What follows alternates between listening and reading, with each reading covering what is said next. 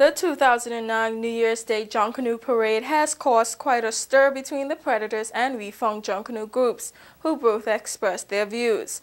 Director of Culture David Bowen is seeking to clarify statements made by the Junkanoo leaders with regard to the parade and also to set the record straight. As Director of Culture, I feel it necessary to address the comments made by Tanker Williams in regards to Junkanoo and the New Year's parade. For the last 2 years, the Culture and Arts Commission, not Mr. Williams, has organized the New Year's parade. Bowen went on to say that upon recommendation from Minister of Culture, Honorable Dr. Carlton Mills, he met with various companies and heads of departments to arrange and organize the parade. Bowen went on to say that the issue with Mr. Williams has to do with money, and since the Cultural and Arts Commission was not in a financial position to offer cash this year, his group was given the sole rights to the only bar concession.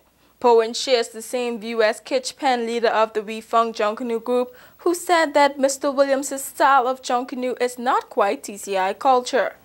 It is well documented that the CAC does not share the same views on Junkanoo as Mr. Williams. The CAC wants to retain our local TCI traditional masquerade because it is truly our culture and a style that is financially sustainable. Unfortunately, Mr. Williams wants to import a very expensive Bahamian-style Junkanoo and label it TCI culture. It is not. Bowen stated that as Director of Culture, he will ensure that the TCI's culture of masquerading and jump-up is preserved. Like Kitch Penn said, it's more of a jump-up fashion.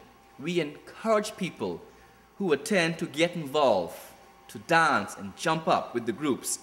We do not want to barricade them and banish them to bleachers just to sit and watch costumes.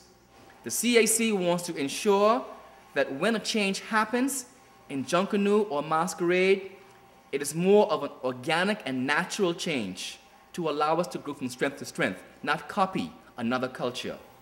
Bowen went on to say that whether big or small, Junkanoo and masquerade will always be celebrated in the TCI, and hopefully the people will see Mr. Williams and his group next year.